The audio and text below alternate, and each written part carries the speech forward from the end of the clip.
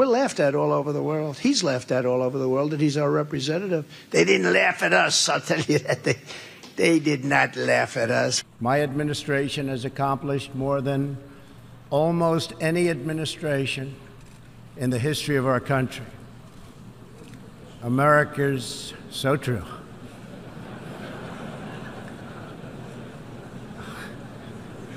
Didn't expect that reaction, but that's okay. It's a perfect example of what it's like to live in Trump's reality. No matter what the issue is, he just tells some version that makes him look good. But when he's in front of people that aren't waiting to be told what to think, he's surprised by their response. It's nothing like what he experiences when his audience is full of MAGA. I just wonder, too, I mean, how come almost everybody I know of that went to college is a Biden supporter? Yeah. And I don't understand how everybody is a Biden supporter if you just went to college. So what are they teaching in this college? Are they teaching anything? Stuff like inclusivity and respecting other people, I guess. I don't know. Yeah, woke. Yeah, wokeness, yeah. The indoctrination can't be any clearer. So if you went to college in 2002, well before Biden was elected even vice president, how did these universities install wokeness about the current administration? All of the majors and classes that people take in college, do all of them just teach political groupthink to agree with most of what Democrats advocate for? I have another thought. How do they explain the many college campuses that vehemently protest and demonstrate in opposition to the decisions Biden's making with his support for Israel's targeted killing of countless innocent Palestinian people?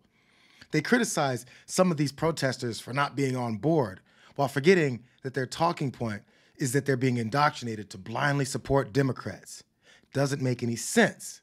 There's no second step to this thought process, but some folks come to the most concrete decisions simply because Trump handed it to them to adopt. Tell me why you're here. Check out the Trump thing. What's your thoughts on so far what you've seen here today? Well, obviously it's totally weaponized. Even Stormy Daniels said that it never happened. Yeah. Isn't that crazy that the key person in all of this denied that any of this even happened? Yeah, exactly. And Cohn said he lied. They all said they lied.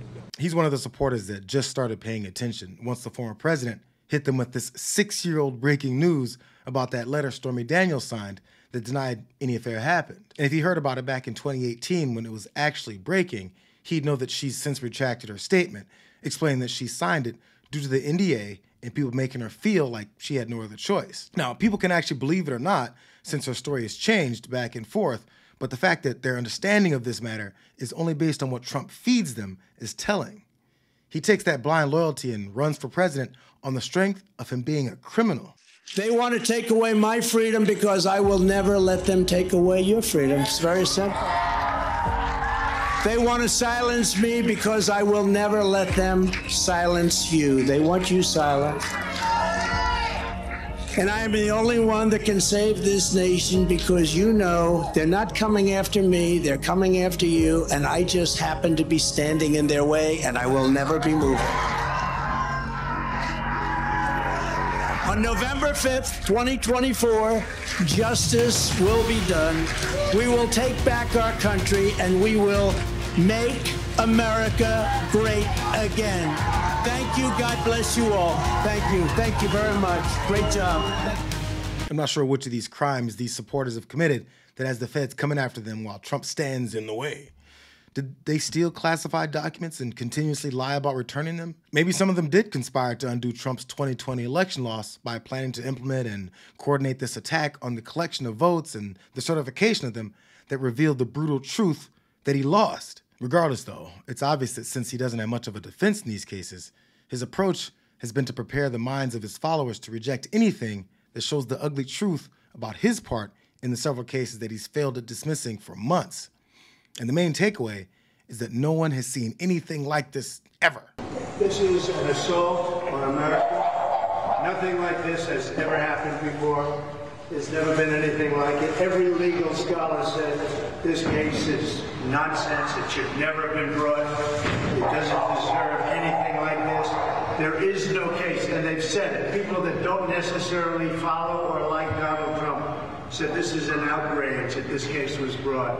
This is political persecution. This is a persecution like never before. Nobody's ever seen anything like it. And again, it's a case that should have never been brought. It's an assault on America. And that's why I'm very proud to be here. This is an assault on our country. And it's a country that's failing. It's a country that's run by an incompetent man who's very much involved in this case. This is really an attack on a political opponent. That's all it is.